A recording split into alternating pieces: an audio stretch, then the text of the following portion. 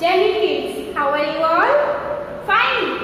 आज हमारा टर्म है इंग्लिश नोटबुक। इंग्लिश नोटबुक में देखिए, आप लोग कंफ्यूज मत होइएगा, मैं आपको समझाती हूँ। आप लोग की नोटबुक में ऐसे ऐसे 4 लाइन बनी है ना, ऐसे ऐसे 4 लाइन। तो हम आपको लाइन इसमें ड्रॉ करने की जरूरत नहीं है, बस ये लॉन्ग 1 लाइन ड्रॉ कर दीजिएगा इंग्लिश नोटबुक में। पहले इंग्लिश की नोटबुक निकाल लीजिए आराम से और पेंसिल इरेजर ले लीजिए, निकाल लिए। उसमें लिखिए यहाँ पे CW। ठीक, ये देखिए आपके आपकी 4 लाइन की कॉपी है, 4 लाइन की कॉपी है इसमें। तो बस यहाँ पे आप क्या करेंगे, H, फिर 1 लॉन्ग स्टैंडिंग लाइन ड्रॉ कर दीजिए, लाइन खींच दीजिए।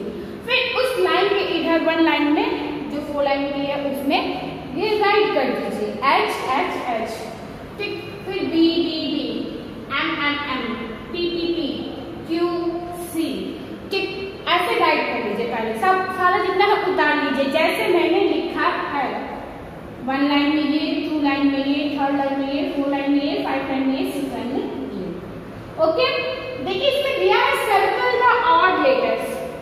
सर्किल करना है किसको? ऑड मींस अलग या विषम।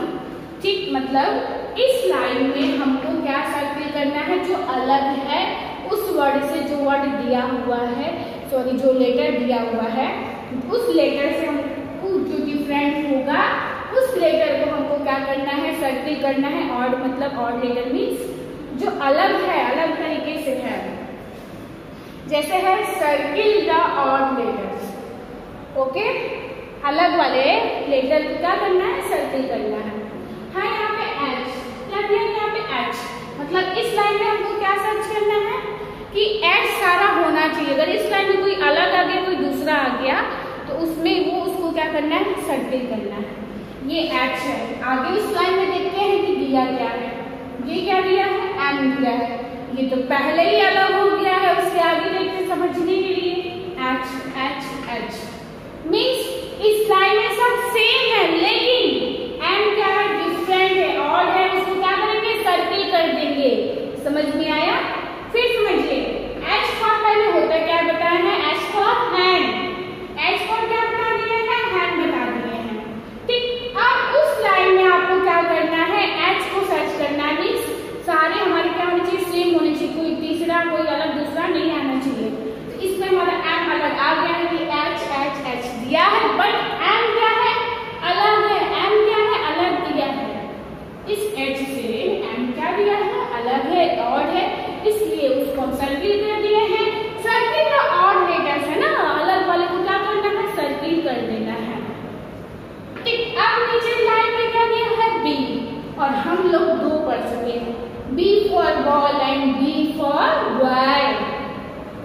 B for ball and B for boy पढ़ चुके हैं, तो ये तो हमको पता है। लेकिन B हमारा यहाँ पे B है, राइट है।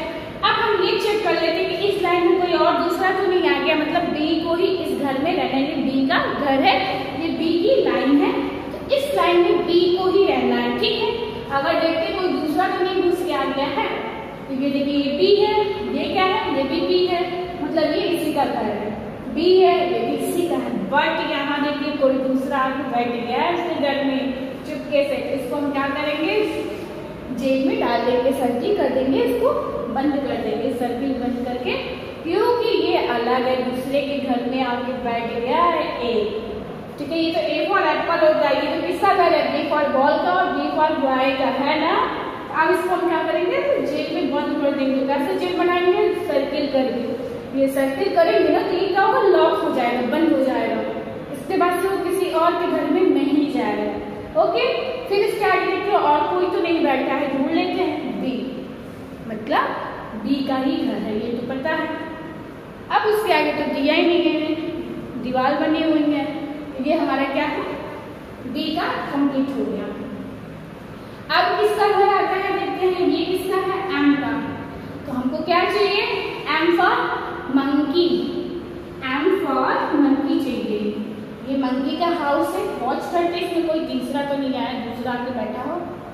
M for monkey, M for monkey, M for monkey. इनको सर्किल नहीं करना है क्योंकि ये तो इन्हीं का घर है, ये तो रह ही सकते अपने घर में। ये भी M है, एन फॉर मंकी। बट यहाँ देखिए कौन आया है, एन फॉर नो जाके बैठ गया है, इसलिए इसको हम क्या करेंगे, सर्किल कर देंगे। ओके, इस लाइन में एन हमारा डिफरेंट है, ऑड है, और लेटर को सर्किल करना है। तो इसमें हमारा क्या हो गया, M for monkey.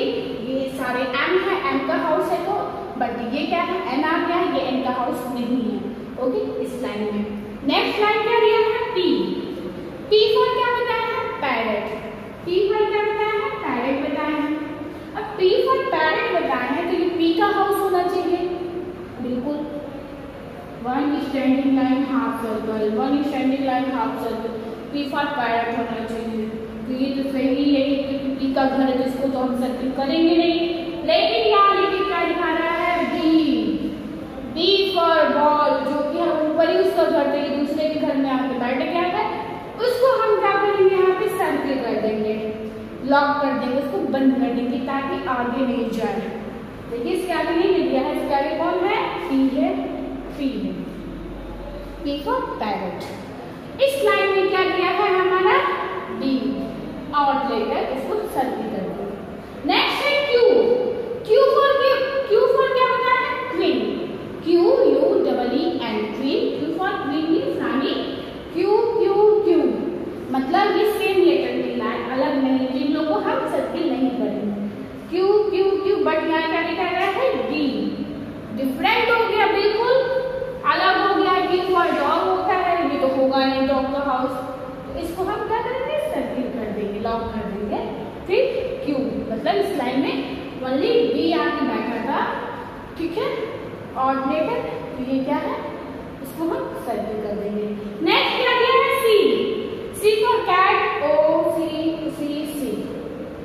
C for cat है, सी फॉर कैट और केक पढ़ चुके हैं, सी for cat and C for cake.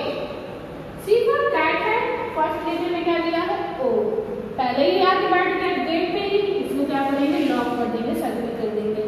Next क्या है, सी, देन सी सी, मींस इसमें पहले में क्या है, ओ। सी फॉर कैट बताया, इसमें आके कौन बैठा है, ओ, और ओ क्या है हमारा, ऑड लेटर है, उसको क्या करना है, सर्किल करना है, सर्किल कर देंगे, ठीक है। एच, इस लाइन में सब एच है, और एम था। डी, डी इस लाइन में सब है, ए और था। एम, एम इस लाइन में सही है, एन ऑड था। पी, पी वाली लाइन में डी ऑड है। क्यू में बी है, सी में ऑड है, मीन्स जो हमने किया वो क्या है, सही है। ये आपका क्लास वर्क और होमवर्क दोनों रहेगा, सुंदर सुंदर साफ साफ करिएगा और मुझे स्कूल वाले एप्लीकेशन पे सेंड करिएगा। Okay, thank you, have a nice day.